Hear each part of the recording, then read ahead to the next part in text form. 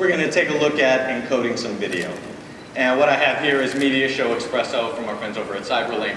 And we're going to go ahead and take a clip and encode this clip to maybe something I can go ahead and send to my mom on her iPhone. So I have two of my clips here, and as I get these guys ready, I have a beautiful high-definition source file at 1080p. And as I go ahead and bring up my Apple profile, also want to tell you that this is also running at 30 megabits per second. So we're a huge high-definition video, and I don't want you guys to blink while we kick this off because you just may miss it. So take a look at our second generation core versus Core i7 processor. Oh man, it's really taking off. And we're looking at just a couple of seconds where a file that big is now done.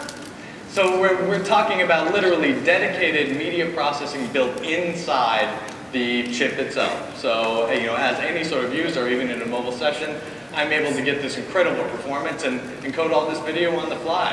And of course, we want to talk about some new advances in our existing features. So let me go ahead and show the audience. The other one is still working, I presume. He's going to take a while. So in the meantime, I'm going to go ahead and have this guy connected via WiDi. Let's show the audience what we had in our beautiful high-definition clip here as I'm sending it up to our TV here. So we're able to show we have a few more tricks that you'll see in WiDi by the end of this year, but some truly amazing stuff and an overall great experience for all of your media, accelerating it all across the way for all your applications, Dottie. So can't wait to put this one out.